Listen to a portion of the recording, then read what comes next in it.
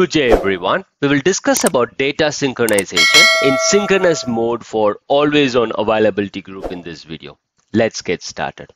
Always on availability group has two modes for data synchronization, which are synchronous and asynchronous mode. We will check the replication of transaction log blocks from the primary replica to a secondary replica as far as synchronous commit mode is concerned. We will be using this representation to discuss further in this video. So we have two servers, JBSWiki and JBSWiki, and both these servers are located in a region called South India. So JBSWiki acts as the primary replica and JBSWiki will be acting as the secondary replica. We will have an availability group configured on JBSWiki, which will act as the primary replica, and JBSWiki would be the secondary replica.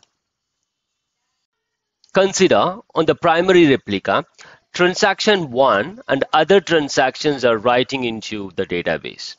In this case, primary replica is generating transaction log blocks. The secondary replica establishes a valid connection to the primary replica using the configured mirroring endpoints. The secondary initiates a request to the primary asking for the log blocks to be shipped. Log blocks is a contiguous chunk of memory maintained by the log manager. The secondary and primary will negotiate the proper LSN starting point and other information required. Primary replicas log cache is being filled with these log blocks. When the log cache becomes full or the primary replica issues a commit operation, the log blocks from the log buffer are flushed to the log disk, which is your transaction log. Since we are running in an always on availability group configuration, when the log cache is flushed to the log disk on the primary replica, those log blocks also gets copied to the log pool. The log blocks in the log pool are read by a thread called log capture, and its job is to read the log blocks from the log pool and send them to the secondary replica. If there are multiple secondary replicas, there is one log capture thread for each of those replicas, which ensures that the log blocks are sent across multiple replicas in parallel. The log contents get compressed only in asynchronous and encrypted before being sent over to the secondary replica.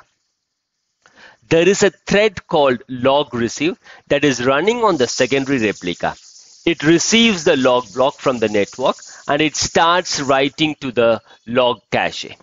While the log blocks are being returned to the log cache, there is a redo thread that is always running on the secondary replica.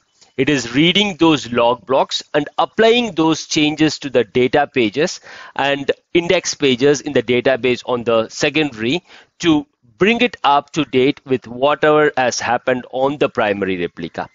When the log cache on the secondary replica becomes full or it receives a commit log record, it hardens the content of log cache onto the log disk on the secondary replica.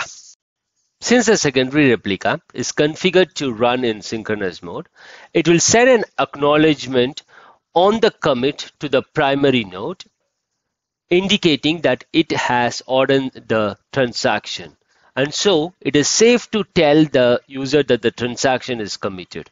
And because the log has been hardened on the secondary, there is a guarantee that in case there is a failover, there will be no data loss.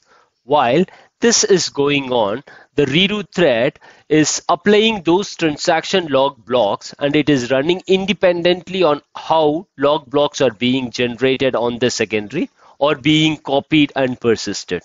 If the redo thread is running few minutes behind, those log blocks may not be available in the log cache. In that case, it will basically pick up those log blocks from the log disk itself. That's it for this video. Thanks for watching. Have a great day.